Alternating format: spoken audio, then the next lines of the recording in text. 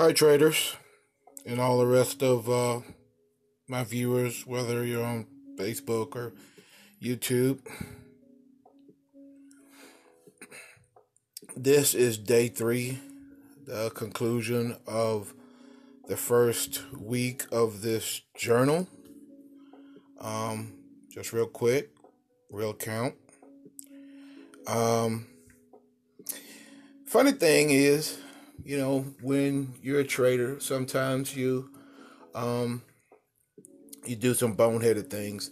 And even in the last installment, I pretty much said that I had a plan, and I did, and I do. However, I kind of steered off course just a tick. Um, however, it's not a bad thing because as the market has come to a close, I can say that it has been a pretty good week, as you can see. Um, so I am right now looking at almost 1,000 in profit. Um, and there's probably about, I don't know what, 15 minutes left for the market to close. So, not bad for 3 days, starting with $200. Now, of course, you see that the balance is now 350, 324. Well, that's my bonehead move. I had last night between 2 and 5 my time. I decided that I wanted to try to add a position up near the top. Now that was stupid, and that was not part of my plan. But in doing that, I took a small loss. I lost the $60 right there, and so the two down there that the mini lots of 13, I cashed those out just to balance out and to keep my leverage at a respectable percentage. I'm not really concerned about that because I can get those entries back in next week. So no harm, no foul. It's really just kind of part of the contingency in my particular plan. The trades I have down at the very bottom, they pretty much anchor any and everything that I do because, really right now I'm just sort of trading with the broker's money, if you will. So on that, I really don't have anything else to say. I thank you for, taking a moment out of your time to kind of go with me on this journey to the top.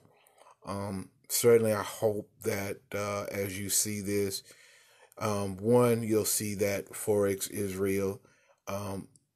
It seems very difficult, but it's really not.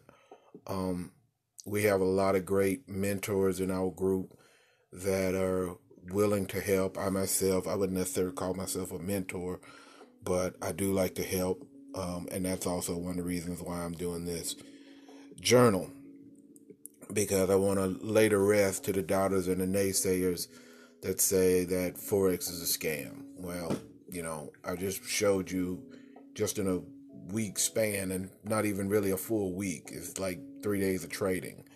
And I took 200 and I've got it to now where, like $1,300. I think Forex is pretty real.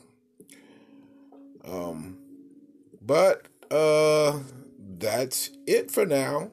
Of course, if you know me, I'm going to be doing some studying.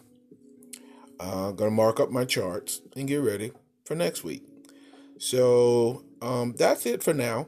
And I hope that you found this inspiring. I hope that, you want to consider this, even if you don't want to do it as a full-time occupation. It is certainly something that you can do in your spare time. Look at it as a second source of income. It is recession-proof. The Forex market has been around for decades. It is probably the oldest market in the financial world. It is over $500 trillion that goes through it every single day. 24 hours a day, 24 hours a day, 5.5 days a week. Um, it is an excellent opportunity for those of you that are now trading and you are trying to find some light at the tunnel. I hope that this here it gives you a realistic approach that you too can become a trader. Um, so again, on that note, I will bid you adieu, and I will see you on the next installation next week. Y'all have a great day and enjoy your weekend.